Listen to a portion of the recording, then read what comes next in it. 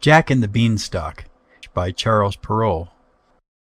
In the days of King Alfred, there lived a poor woman whose cottage was situated in a remote country village, a great many miles from London.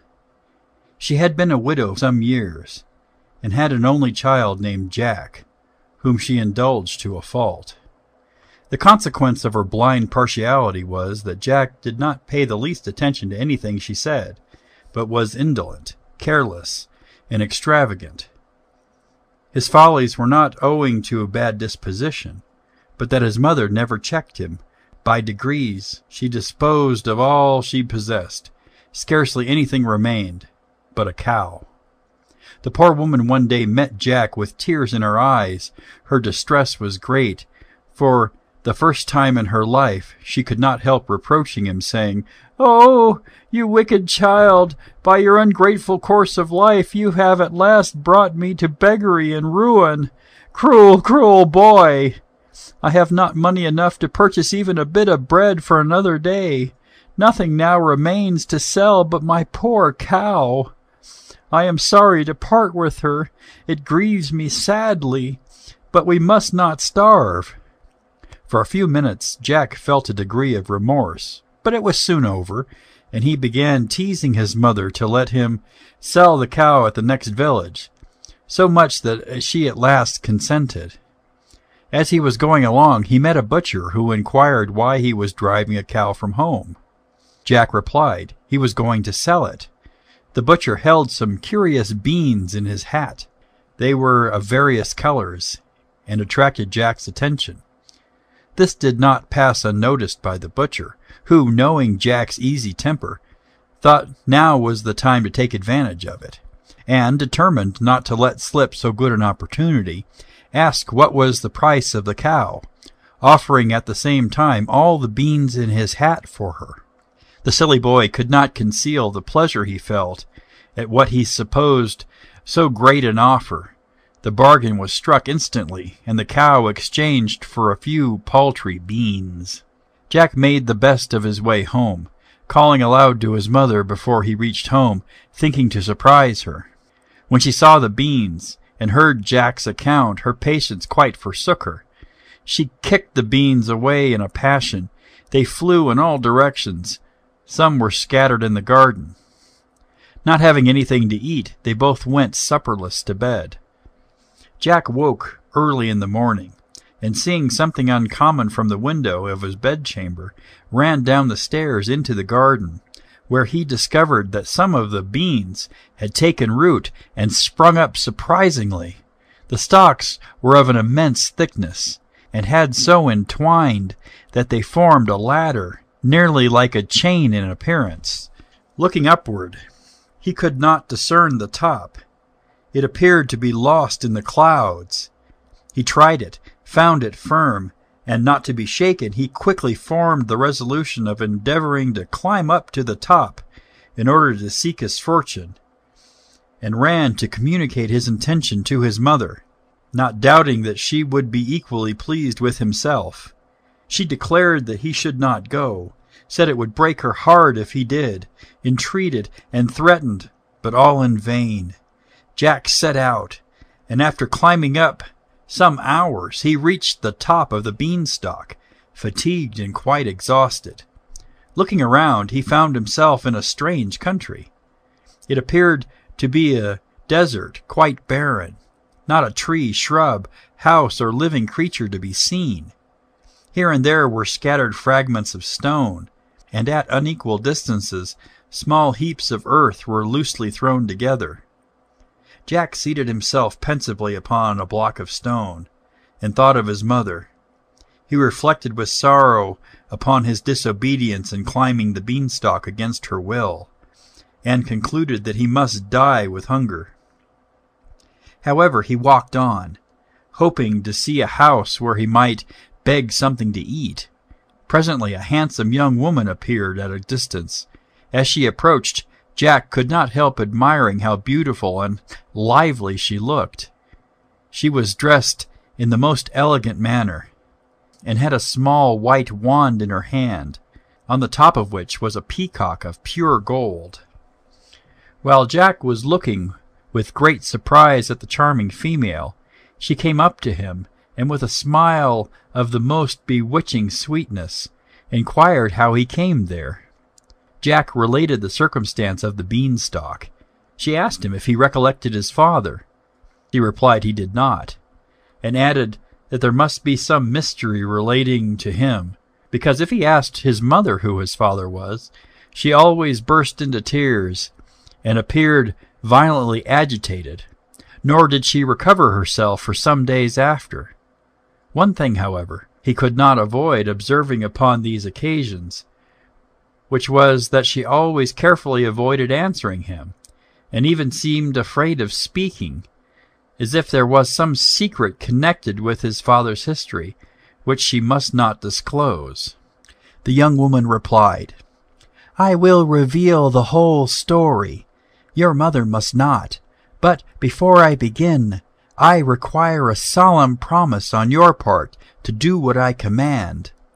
I am a fairy, and if you do not perform exactly what I desire, you will be destroyed." Jack was frightened at her menaces, but promised to fulfill her injunctions exactly, and the fairy thus addressed him. "Your father was a rich man, his disposition remarkably benevolent. He was very good to the poor, and constantly relieving them. He made it a rule to never let a day pass without doing good to some person. On one particular day in the week, he kept open house, and invited only those who were reduced, and had lived well. He always presided himself, and did all in his power to render his guests comfortable. The rich and the great were not invited. The servants were all happy, and greatly attached to their master and mistress. Your father, though only a private gentleman, was as rich as a prince, and he deserved all he possessed, for he only lived to do good. Such a man was known and talked of. A giant lived a great many miles off. This man was altogether as wicked as your father was good. He was in his heart envious, covetous, and cruel. But he had the art of concealing those vices. He was poor, and wished to enrich himself at any rate. Hearing your father spoken of, he formed the design of becoming acquainted with him, hoping to ingratiate himself into your father's favor. He removed quickly into your neighborhood, caused to be reported that he was a gentleman, who had just lost all he possessed by an earthquake, and found it difficult to escape with his life. His wife was with him. Your father gave credit to this story, and pitied him, gave him handsome apartments in his own house, and caused him and his wife to be treated like visitors of consequence, little imagining that the giant was meditating a horrid return for all his favors. Things went on in this way for some time, the giant becoming daily more impatient to put his plan into execution. At last, a favorable opportunity presented itself. Your father's house was at some distance from the seashore, but with a glass the coast could be seen distinctly. The giant was one day using the telescope. The wind was very high. He saw a fleet of ships in distress off the rocks. He hastened to your father, mentioning the circumstance, and eagerly requested that he would send all the servants he could spare to relieve the sufferers. Every one was instantly dispatched, except the porter and your nurse. The giant then joined your father in the study, and appeared to be delighted. He really was so. Your father recommended a favorite book, and was handing it down. The giant took the opportunity and stabbed him. He instantly fell down dead. The giant left the body, found the porter and nurse, and presently dispatched them, determined to have no living witnesses of his crimes. You were then only 3 months old. Your mother had you in her arms in a remote part of the house, and was ignorant to what was going on. She went into the study, But how was she shocked on discovering your father a corpse and weltering in his blood! She was stupefied with horror and grief, and was motionless. The giant who was seeking her found her in this state, and hastened to serve her and you as he had done her husband. But she fell at his feet, and in a pathetic manner besought him to spare your life and hers. Remorse for a moment seemed to touch the barbarian's heart. He granted your lives, but first he made her take a most solemn oath, never to inform you of who your father was, or to answer any questions concerning him, assuring her that if she did, he would certainly discover her, and put both of you to death in the most cruel manner. Your mother took you in her arms, and fled as quickly as possible. She was scarcely gone when the giant repented that he had suffered her to escape. He would have pursued her instantly, but he had to provide for his own safety, as it was necessary he should be gone before the servants returned. Having gained your father's confidence, he knew where to find all his treasure. He soon loaded himself and his wife, set the house on fire in several places, and when the servants returned, the house was burned quite down to the ground. Your poor mother, forlorn, abandoned, and forsaken, wandered with you a great many miles from this scene of desolation. Fear added to her haste. She settled in the cottage where you were brought up, and it was entirely owing to her fear of the giant that she never mentioned your father to you. I became your father's guardian at his birth. But fairies have laws to which they are subject, as well as mortals. A short time before the giant went to your father's, I transgressed. My punishment was a suspension of power for a limited time, an unfortunate circumstance, as it totally prevented my succoring your father. The day in which you met the butcher, as you went to sell your mother's cow, my power was restored. It was I who secretly prompted you to take the beans in exchange for the cow. By my power the beanstalk grew to so great a height and formed a ladder. I need not add that I inspired you with a strong desire to ascend the ladder. The giant lives in this country. You are the person appointed to punish him for all his wickedness. You will have dangers and difficulties to encounter, but you must persevere in avenging the death of your father, or you will not prosper in any of your undertakings, but will always be miserable. As to the giant's possessions, you may seize on all you can, for everything he has is yours, though now you are unjustly deprived of it. One thing I desire: do not let your mother know you are acquainted with your father's history, till you see me again. Go along the direct road. You will soon see the house where your cruel enemy lives. While you do as I order you, I will protect and guard you. But remember, if you dare disobey my commands, a most dreadful punishment awaits you." When the fairy concluded, she disappeared, leaving Jack to pursue his journey. He walked on till after sunset, when, to his great joy, he espied a large mansion. This agreeable sight revived his drooping spirits. He redoubled his speed, and soon reached it. A plain-looking woman was at the door. He accosted her, begging she give him a morsel of bread and a night's lodging. She expressed the greatest surprise at seeing him, and said it was quite uncommon to see a human being near their house, for it was well known that her husband was a large and very powerful giant, and that he would never eat anything but human flesh, if he could possibly get it, that he did not think anything of walking 50 miles to procure it, usually being out the whole day for that purpose. This account greatly terrified Jack, but he still hoped to elude the giant, and therefore he again entreated the woman to take him in for one night only, and hide him where she thought proper. The good woman at last suffered herself to be persuaded, for she was of a compassionate and generous disposition, and took him into the house, First they entered a fine large hall, magnificently furnished. They then passed through several spacious rooms, all in the same style of grandeur, but they appeared to be quite forsaken and desolate. A long gallery was next. It was very dark, just light enough to show that instead of a wall on one side, there was a grating of iron, which parted off a dismal dungeon, from whence issued the groans of those poor victims whom the cruel giant reserved in confinement for his own voracious appetite. Poor Jack was half dead with fear, and would have given the world to have been with his mother again, for he now began to fear that he should never see her more, and gave himself up for lost.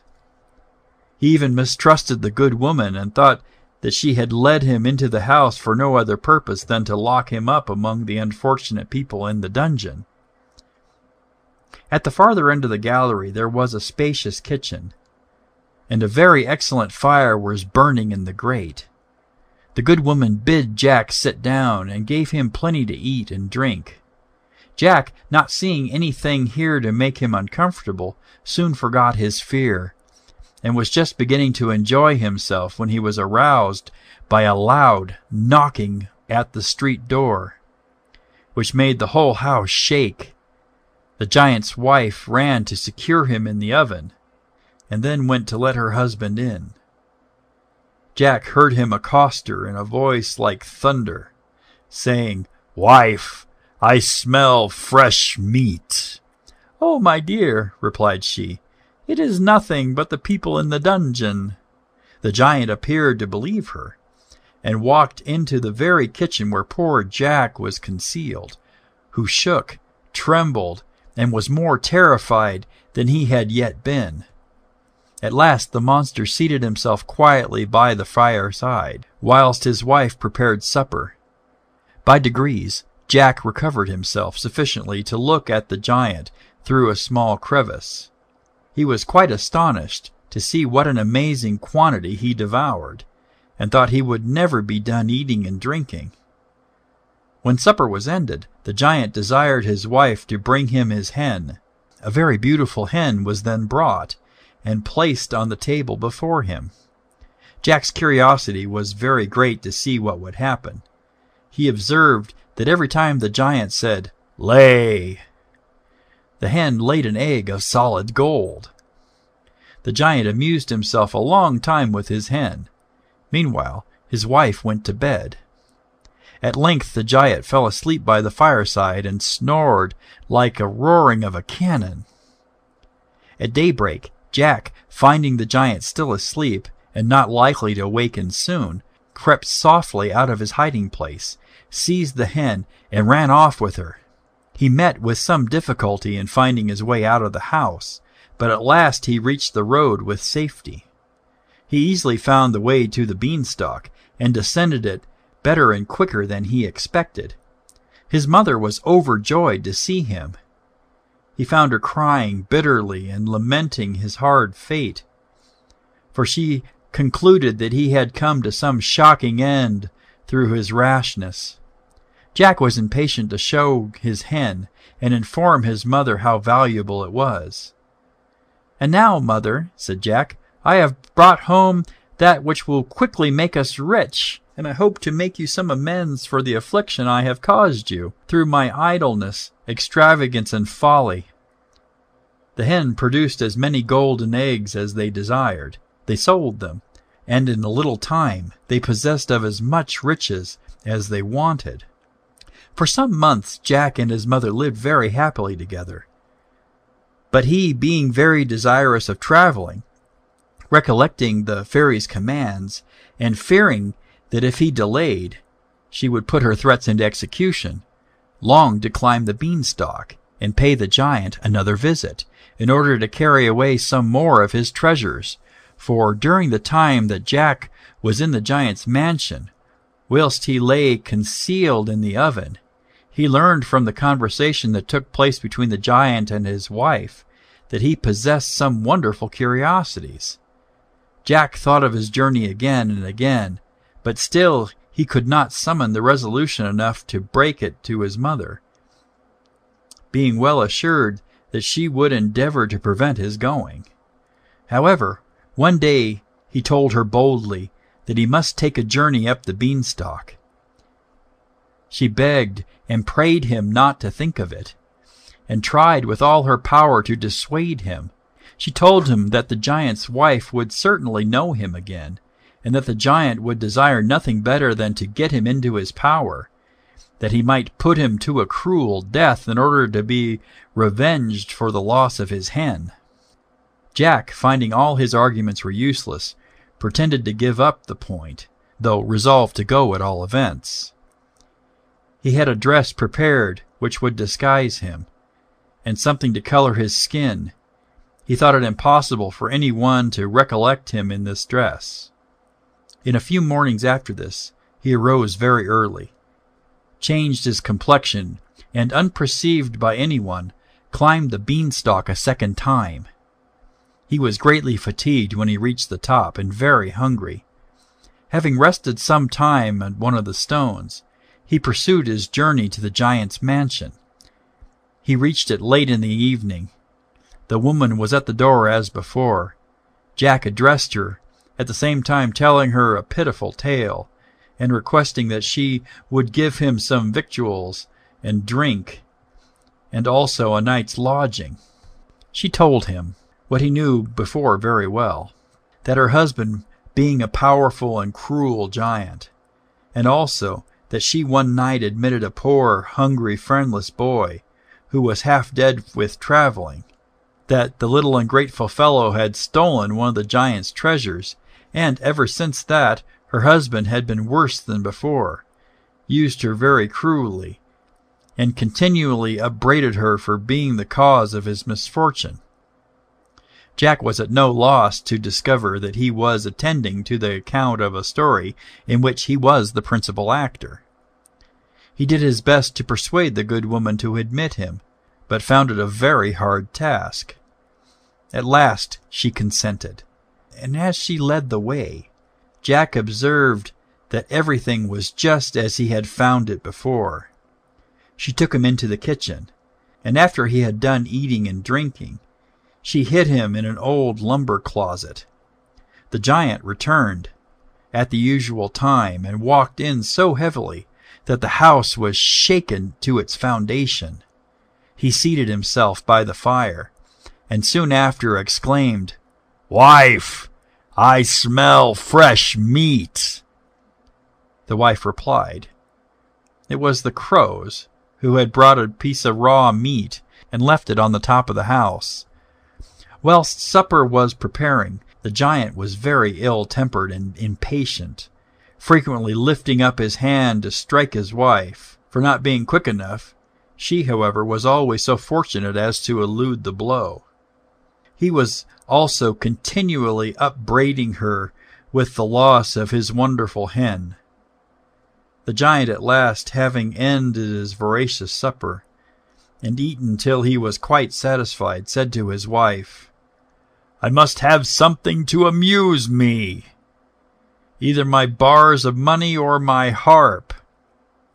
After a great deal of ill humor, and having teased his wife some, he commanded her to bring down his bags of gold and silver. Jack, as before, peeped out of his hiding place, and presently his wife brought 2 bags into the room. They were of very large size. One was filled with new guineas, and the other with new shillings. They were both placed before the giant, who began reprimanding his poor wife most severely for staying so long. She replied, trembling with fear, that they were so heavy that she could scarcely lift him, and concluded at last that she would never again bring them downstairs, adding that she had nearly fainted owing to their weight. This so exasperated the giant that he raised his hand to strike her. She, however, escaped and went to bed, leaving him to count over his treasure by way of amusement. The giant took his bags, and after turning them over and over to see that they were in the same state as he left them, began to count their contents. First the bag which contained the silver was emptied, and the contents placed upon the table. Jack viewed the glittering heaps with delight, and most heartily wished them in his own possession. The giant, little thinking he was so narrowly watched, reckoned the silver over several times, and then, having satisfied himself that all was safe, put it into the bag again, which he made very secure. The other bag was opened next, and the guineas placed on the table. If Jack was pleased at the sight of the silver, how much more delighted he felt when he saw such a heap of glittering gold. He even had the boldness to think of gaming both bags, but suddenly recollecting himself, he began to fear that the giant would sham sleep, the better to entrap anyone who might be concealed. When the giant had counted over the gold till he was tired, he put it up, if possible, more secure than he had put up the silver before. He then fell back on his chair by the fireside and fell asleep. He snored so loud that Jack compared his noise to the roaring of the sea in the high wind when the tide was coming in. At last Jack concluded him to be asleep, and therefore secure, stole out of his hiding-place and approached the giant in order to carry off the 2 bags of money. But just as he laid his hand upon one of the bags, a little dog, whom he had not perceived before, started from under the giant's chair, and barked at Jack most furiously, who now gave himself up for lost. Fear riveted him to the spot. Instead of endeavoring to escape, he stood still, though expecting his enemy to wake every instant. Contrary, however, to this expectation, the giant continued in a sound sleep, and the dog grew very weary of barking. Jack now began to recollect himself, and on looking around, he saw a large piece of meat. This he threw to the dog, who instantly seized it, took it into the lumber closet which Jack had just left. Finding himself delivered from a noisy and troublesome enemy, and seeing the giant did not awake, Jack boldly seized the bags, and throwing them over his shoulders, ran out of the kitchen. He reached the street door in safety, and found it quite daylight. In his way to the top of the Beanstalk, he found himself greatly incommoded by the weight of the money bags, and really they were so heavy that he could scarcely carry them. Jack was overjoyed when he found himself near the Beanstalk. He soon reached the bottom, and immediately ran to seek his mother. To his great surprise, the cottage was deserted. He ran from one room to another without being able to find anyone. He then hastened into the village, hoping to see some of the neighbors who could inform him where he could find his mother. An old woman at last directed him to a neighboring house, where she was ill of a fever. He was greatly shocked on finding her apparently dying, and could scarcely bear his own reflections on knowing himself to be the cause. On being informed of our hero's safe return, his mother by degrees revived, and gradually recovered. Jack presented her with his 2 valuable bags. They lived happily and comfortably. The cottage was rebuilt and well furnished. For 3 years Jack heard no more of the Beanstalk, but he could not forget it, though he feared making his mother unhappy. She would not mention the hated Beanstalk, lest it should remind him of taking another journey. Notwithstanding the comforts Jack enjoyed at home, his mind dwelled continually upon the Beanstalk, for the fairy's menaces, in case of his disobedience, were ever present in his mind, and prevented him from being happy. He could think of nothing else. It was in vain endeavoring to amuse himself. He became thoughtful, and would arise at the first dawn of day and view the Beanstalk for hours together. His mother saw that something preyed heavily upon his mind, and endeavored to discover the cause, but Jack knew too well what the consequence would be should she succeed. He did his utmost, therefore, to conquer the great desire he had for another journey up the Beanstalk. Finding, however, that his inclination grew too powerful for him, he began to make secret preparations for his journey, and on the longest day arose as soon as it was light, ascended the beanstalk, and reached the top with some little trouble. He found the road, journey, etc., much as it was on his 2 former times. He arrived at the giant's mansion in the evening, and found his wife standing as usual at the door. Jack had disguised himself so completely that she did not appear to have the least recollection of him. However, when he pleaded hunger and poverty in order to gain admittance, he found it very difficult to persuade her. At last he prevailed, and was concealed in the copper. When the giant returned, he said, "I smell fresh meat." But Jack felt quite composed, as he had said so before, and had been soon satisfied. However, the giant started up suddenly, and notwithstanding all his wife could say, he searched around the room. Whilst he was going forward, Jack was exceedingly terrified, and ready to die with fear, wishing himself at home 1,000 times.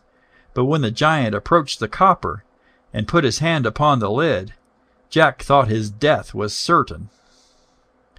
The giant ended his search there without moving the lid, and seated himself quietly by the fireside. This fright nearly overcame poor Jack. He was afraid of moving or even breathing, lest he should be discovered. The giant at last ate a hearty supper. When he had finished, he commanded his wife to fetch down his harp.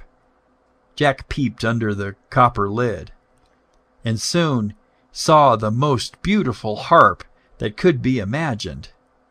It was placed by the giant on the table, who said, "Play," and it instantly played of its own accord, without being touched. The music was uncommonly fine. Jack was delighted, and felt more anxious to get the harp into his possession than either of the former treasures. The giant's soul was not attuned to harmony, and the music soon lulled him into a sound sleep. Now, therefore, it was time to carry off the harp. As the giant appeared to be in a more profound sleep than usual, Jack soon determined. He got out of the copper and seized the harp. The harp was enchanted by a fairy. It called out loudly, "Master! Master!" The giant awoke, stood up, and tried to pursue Jack, but he had drank so much that he could hardly stand. Poor Jack ran as fast as he could.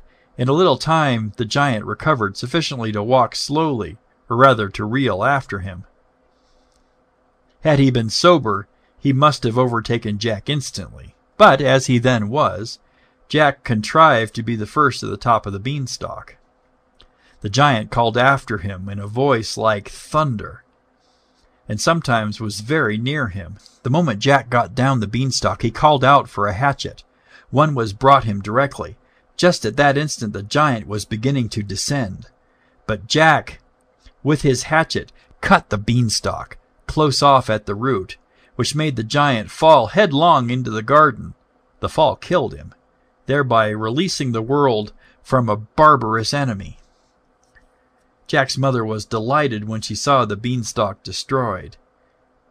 At this instant the fairy appeared. She first addressed Jack's mother, and explained every circumstance relating to the journeys up the beanstalk. The fairy charged Jack to be dutiful to his mother, and to follow his father's good example, which was the only way to be happy. She then disappeared. Jack heartily begged his mother's pardon for all the sorrow and affliction he had caused her, promising most faithfully to be very dutiful and obedient to her for the future.